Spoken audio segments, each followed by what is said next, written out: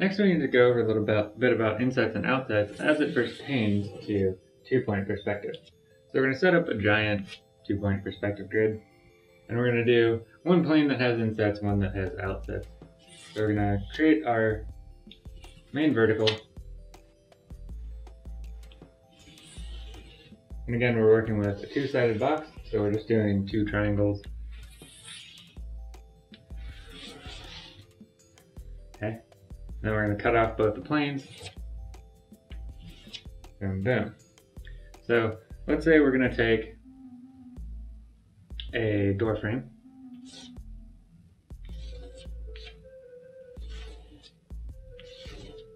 And we'll make this like kind of a deep set door frame.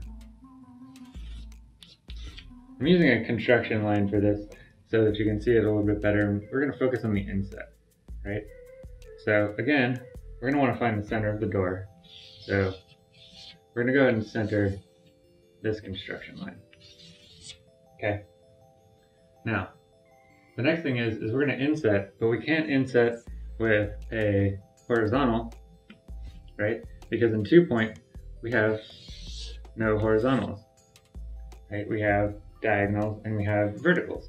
So what we have to do is we have to inset and go towards this vanishing point. So we inset and go to the vanishing point, inset and go towards the vanishing point, right? Then over here, we're going to run a vertical, right? We're doing a deep inset, so we're going to do a vertical. And then we have to run back to the vanishing point. Boom, boom. So we're going to run back to the vanishing point until we hit the door, back to the vanishing point until we hit the door, right? So here, we actually have to parallel or use orthogonals that are very close to kind of what we've set up and eliminate our horizontal lines. Then we can come back in and we can, re-emphasize our contours and find the door and everything. Then to inset the center, remember we have to go from here back to the vanishing point, and then we can find our center of the door going up from this point. Okay, so there we have it.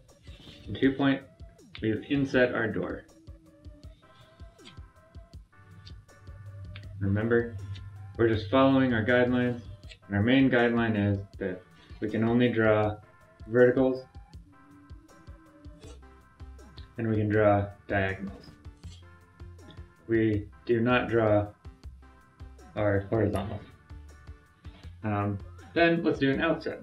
So if we want to go ahead and do this door,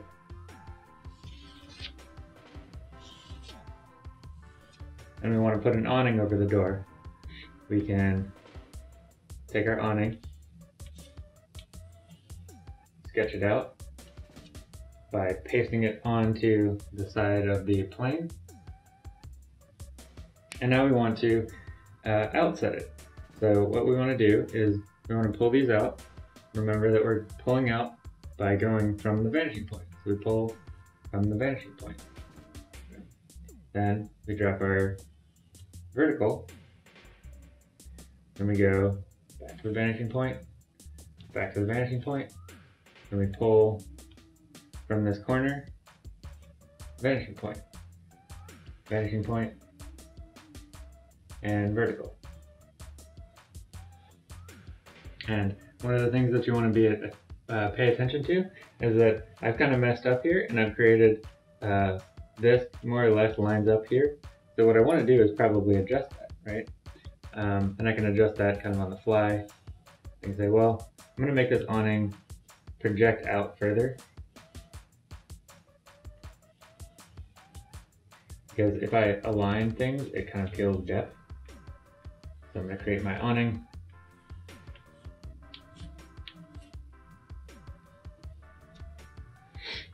And there we go. So now this awning broke up the contour interestingly because it breaks up that outer edge. And here, the inset breaks up the contour.